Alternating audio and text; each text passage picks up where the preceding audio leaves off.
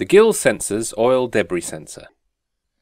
A solid-state sensor with no moving parts, designed to monitor the accumulation of metallic debris in oil systems.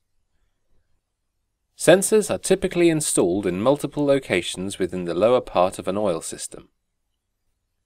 Metallic debris is attracted to the sensing tip by a series of strong permanent magnets, much like a traditional magnet sump plug. Inside the tip of the sensor is an inductive coil, used to determine the concentration and particle size of debris on the sensor tip. The coil alternately generates magnetic pulses and measures the strength of the debris' induced magnetic field, providing an accurate insight into the condition of the system. The sensor has two independent analog output channels.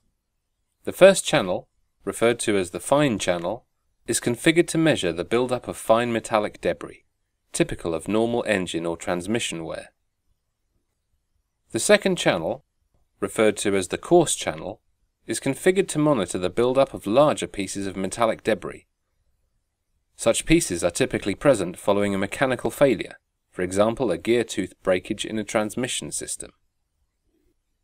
With the ability to monitor both the amount of debris buildup and the size of debris particles, engineers have unprecedented access to real-time information about the health of mechanical components within liquid systems. The sensor can be supplied in custom configurations, allowing it to be deployed in a vast range of aftermarket installations. Lightweight and compact, with a small remote electronics unit, the sensor is suitable for operation up to 150 degrees C, making it compatible with most automotive, industrial, and aerospace requirements.